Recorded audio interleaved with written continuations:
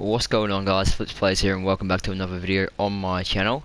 Now today I'm going to be showing you some of the awesomest outfits I've made on GTA so far. So the first one's not that great, it's just a cop outfit.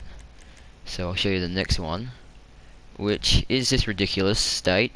So what this is, it's the outfit from Sumo with a pink leather jacket and a duffel bag. Now if you want to know how to get the duffel bag on any character, comment in the comments below if you want to see this, how it's done, and I'll make a video on it probably. So the next one is this monstrosity, which is actually sick because look at that.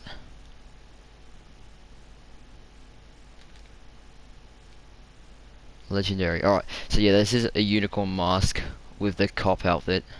That's all it is really.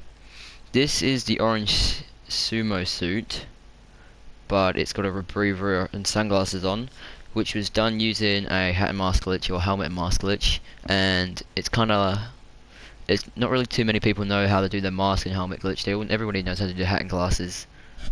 But if you want to see how you do this, comment below in the comments. This is the army outfit. So I know it's not really like proper army, but it's the closest thing you can get really. So it's got the where the mags go, mag pocket, and yeah, it's the army outfit with helmet and masks and stuff, which is kind of cool. If you want to see how you can get this outfit, comment below.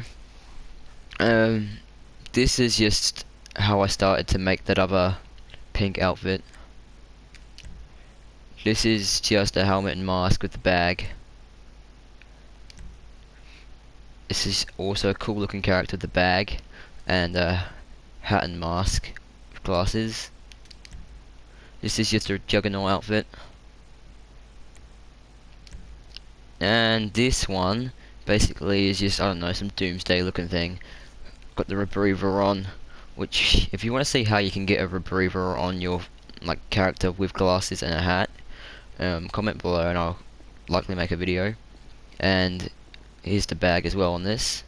So that's all my characters that I've made so far, and if you want to know how to make any of these characters, just comment below in the comments and I'll likely make a video on it. So this is going to wrap up this video. Thanks for watching and see you in my next video.